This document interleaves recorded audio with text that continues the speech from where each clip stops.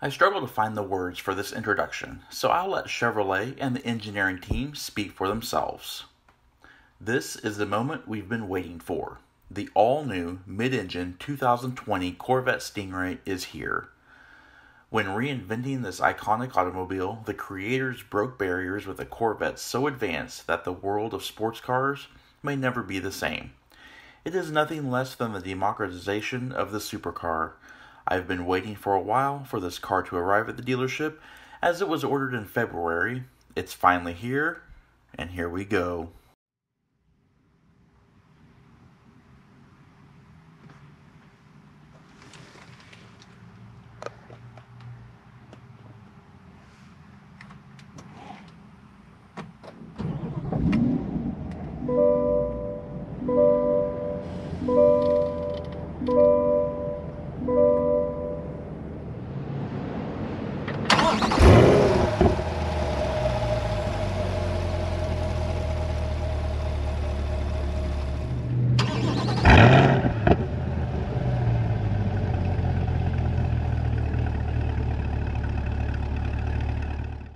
What we are looking at is an LT1 Stingray Coupe painted in the $500 optional Rapid Blue with the jet black leather GT1 interior. Pricing is shown to the left. The C8 marks the first time that the Corvette is made into a mid-engine sports car, despite the 1986 Corvette Indy concept, which carried the Corvette name, however never saw production. Interestingly, the mid-engine concept for the Corvette has been around since the 1970s, and the C4 was actually rumored to be the first mid-engine car. Our car shown here is pretty standard Corvette with a standard suspension setup, and is not equipped with the Z51 performance package. It is equipped with the performance exhaust, however. Of course, as we all know by now, the C8 is mid-engine configured car with rear-wheel drive and power coming from a purpose-built 6.2-liter LT2 pushrod 16-valve V8 engine. This engine was specifically designed for the C8 for mid-engine applications and dry-sump lubrication. The engine is of aluminum block and head construction with variable valve timing and an 11.5:1 compression ratio. It creates 495 horsepower at 6,450 RPM, 470 pound-feet of torque at 5,150 RPM. The Corvette is a fast car, no doubt about it. It can accelerate from 0 to 60 miles per hour in 2.9 seconds, with 0 to 100 miles per hour reached in 7.2 seconds. Quarter mile is in 11.2 seconds at 123 miles per hour, and top speed is limited to 195 miles per hour.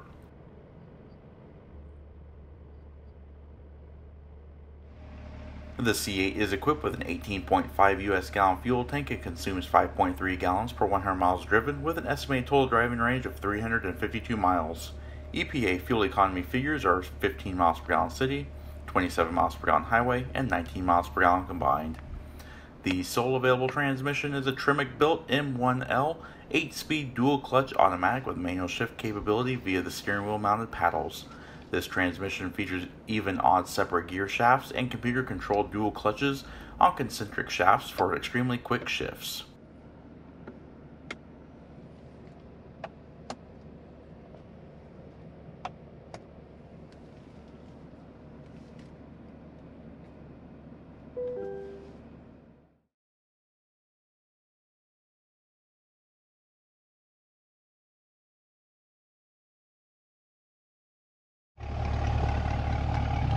Alright, and let's take a look at it from the rear. This car is so cool. I am so glad to be able to review this. I love this blue color. As you can see, the turn signals have a sequential look to them.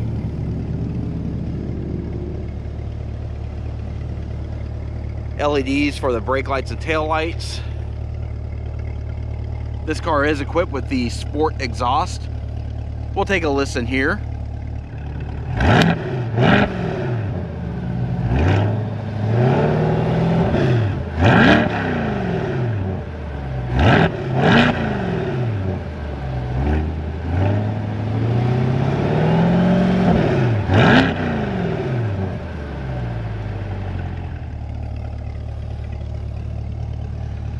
All right, and of course, being mid-engine, the engine is visible through the window. I love the the large rear fender flares really gives the car a presence.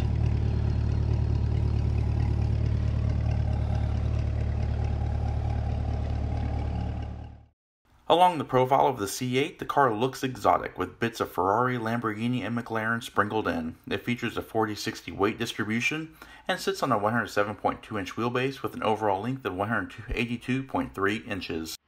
Steering is extremely precise, magnetorheologically assisted, variable rate, vehicle speed sensitive rack and pinion with 2.4 turns lock to lock and a short 11.6 foot turning radius. Wheels are staggered bright silver painted 5 open spoke aluminums with 19 by 8.5 inch up front with 245 35 019 tires and 20 by 11 inch wheels in the rear with 305 30 020 tires. The tires are Michelin Pilot Sport all seasons, and brakes are 4-wheel ventilated discs with black painted 4-piston Brembo calipers. Up front, brakes are 12.6-inch vented rotors, and in the rear they are 13.3-inch vented rotors. They can bring the C8 from 60 miles per hour to 0 in 114.9 feet, or from 70 miles per hour to 0 in 149 feet. Alright, looking at the Corvette from the front, as you can see, it's a very aggressive design statement. Looks absolutely exotic, like an amalgamation of McLaren, Ford GT, Lamborghini, and some Ferrari. As you can see here, the large side view mirrors do have signal repeaters. These headlights are incredible. They have these signal light pipes here, and then you have a daytime running light pipe. High intensity LED headlamps. Down below you do have like your intakes for your radiator. Cut line from the front trunk has a Lamborghini-ish look to it. Overall, just an incredible front end styling. This thing is amazing. Alright, and of course this vehicle does feature remote start as standard equipment. It's very easy to use. Just lock the vehicle, then double press.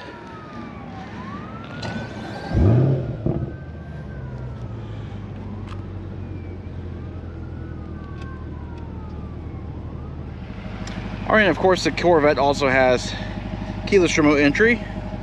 You have your smart key access here. It's a new Corvette key fob. It's pretty similar to the new GM key fobs. However, it is Corvette specific with the Corvette logo here. And of course your buttons are lock, unlock, remote start, your front trunk opening, and your engine release. And down here is your panic alarm. Underneath the black side blade there is a membrane switch that allows us to open up. And check out this interior. This is a really cool place to be. Very compact, very sporty, very fighter jet cockpit like. It's very driver oriented. Start off by looking at the door panels. You have a really nice leather vinyl feel to it. Contrast white stitching. Brushed aluminum trim. Power mirror controls. You've also got your automatic window controls. Here's the buttons here for your driver door release, your door opener basically. Power door lock buttons down here. Front trunk opener and the rear hatch opening. You've also got a small amount of storage here and some more of the accent stitching. Down here is a stainless steel Stingray tread plate. Down on the floorboards you do have your sport pedals. Moving up, you have your rheostat dimmer for the instrument panel. Parking brake, or yeah, your electronic parking brake here. Air vents, leather wrap tilt and telescoping steering wheel. 8-way power driver and passenger seats. Speaking of the seats, let's take a look at these things. They look like they're lifted right out of a Ferrari. And these aren't even the sport seats, these are the standard seats. You have the Corvette logo embossed in here. You got your seatbelt guide here. Perforated inserts. Aggressive bolstering.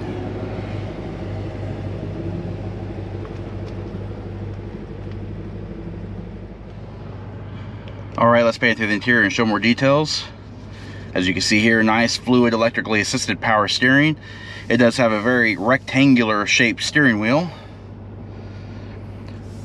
Flat top, flat bottom, almost flat sides as well. It's a 2-spoke design. This is your 12 o'clock dead center marker here. You do have these paddle shifters, downshift here, upshift here, multifunction cruise control or multifunction controls on your steering wheel. You have your cruise controls here, favorite buttons here, audio, speaker, volume up and down, menu controls for your trip computer, Bluetooth and connections. And then you have the Z button here.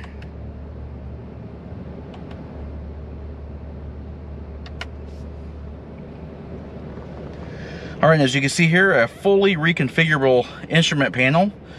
As you saw with the different drive modes, it does display different gauge clusters. You've also got different menus within your performance by using the toggle switches here. You've got your trip computers,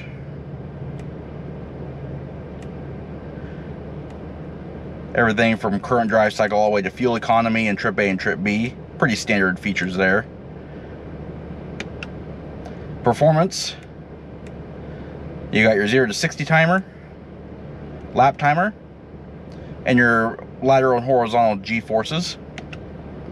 Audio controls, your maintenance for transmission and oil. You've also got your engine life, how many times it's been to 10,000 RPM, or revs per 10,000, just different basic maintenance things. Different options.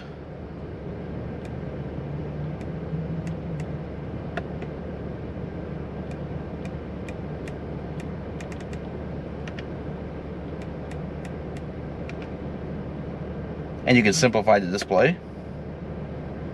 Basically, it just gives you your speedometer, your tachometer, and nothing else.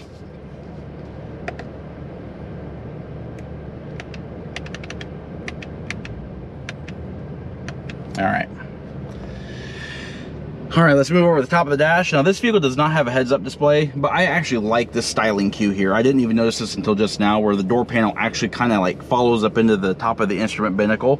Comes down to this large hooded area. It's all very soft, pliable, feels like leather. You've got this white contrast stitching that's present on the doors and the seats. Overall, just the styling in here is absolutely incredible. Build quality, materials, everything. I love this canted infotainment center here. Very driver oriented, very driver focused. You do have your power and volume knobs here, your home screen. It is a very responsive touchscreen. Integrated climate controls. We'll go over more of that too. Of course, we've also got Apple CarPlay, Android Auto. I don't believe this vehicle is equipped with navigation, but with Apple CarPlay and Android Auto, you can use your phone's navigation. Down here, this little toggle switch is actually your air vent controller, which is a really nice feature. I love the buttons for the transmission selector, your drive mode selector here with this leather covered area. You have an aluminum knob back here, your traction control.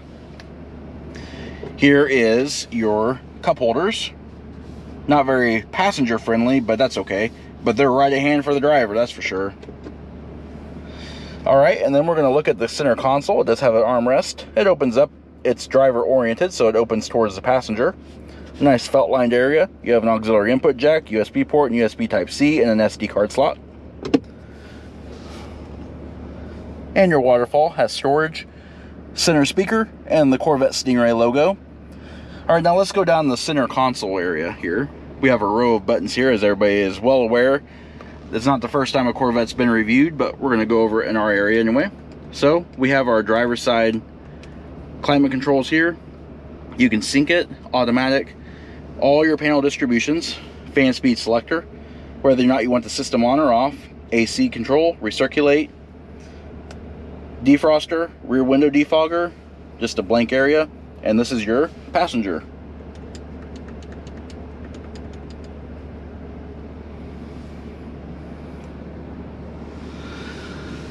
All right, and overhead, we have a manually dimming frameless mirror. overhead LED reading lights, OnStar controls, 4-way flashers, passenger airbag indicator switch, small sun visors, does feature illuminated vanity mirrors, and of course the sun visors swing out and slide out.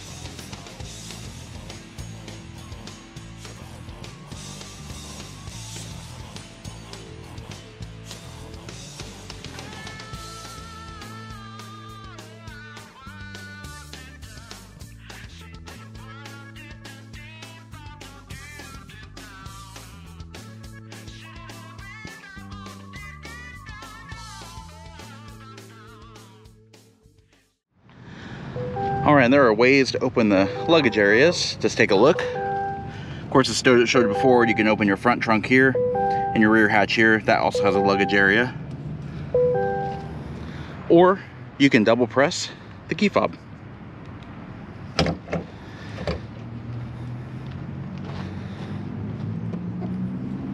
Very lightweight panel there. And this is our front luggage area. As you can see, it's small, but it's pretty deep. You can probably put an overnight bag in here. It does have tie-down hooks in here. We got 4 of them. It is also illuminated by LEDs. You've also got a 12-volt power point and an electronic escape. Inside here also you have access points for your windshield washer reservoir, as well as your brake fluid.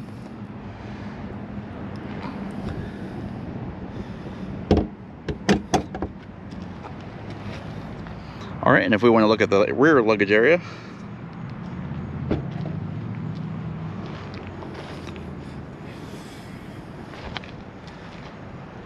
nice large panel here. This is also where you'd put your top as well. These are your top anchoring points in here. But as you can see, it too is a pretty nice and deep area.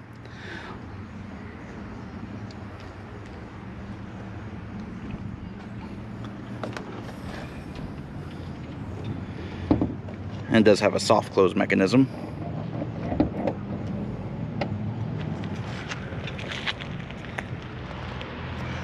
Alright, and this does conclude our in-depth walk around look at the all-new 2020 Chevrolet C8 Corvette.